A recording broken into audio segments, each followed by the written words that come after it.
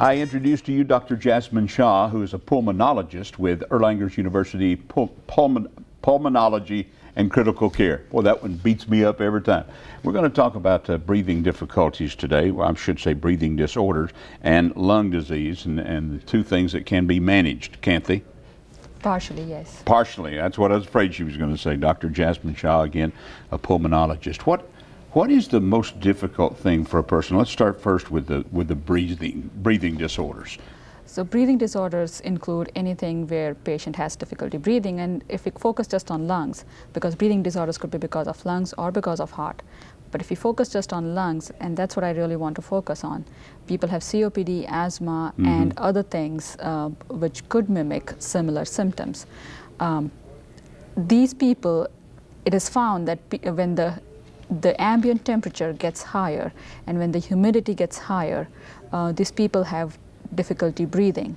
If you look at people who wear oxygen and they are walking around, and if you ask them which part of the year is worse for them, they would say summer if the allergies don't bother them in the spring and the fall. Yeah.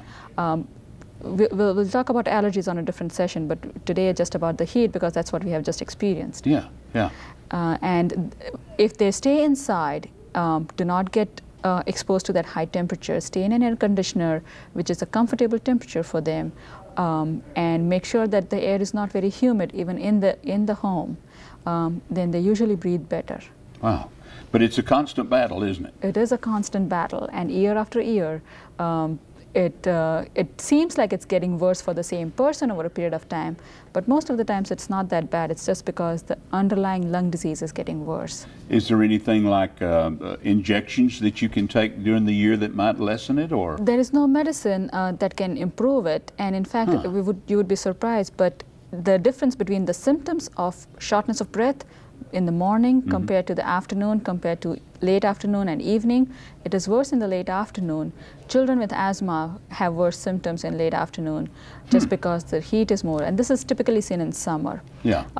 Also, there have been studies which have shown that the effect of the particulate pollens, the particle pollutants in the environment, carbon monoxide, all this, the effect of all these things is accentuated if the temperature is high outside compared to low outside. Yeah. So really a person needs to avoid being in the outdoors if they That can, is right. But if they like to get out and exercise, play tennis or whatever, choose cooler temperatures. Yeah. Early morning, late in the evening when the temperature cools down, or if it is just exercise like walking on a treadmill, do it indoors.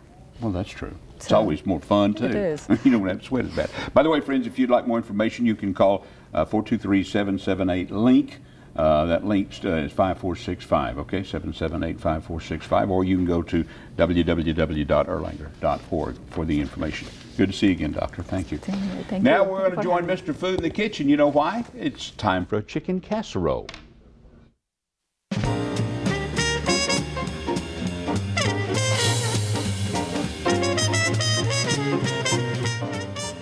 When we think about a meal that was truly unforgettable, it was probably one where everyone was asking for seconds or even thirds. Well, I remembered one loaded with lots of flavor and great textures. And with summer winding down, we're thinking about getting back to our regular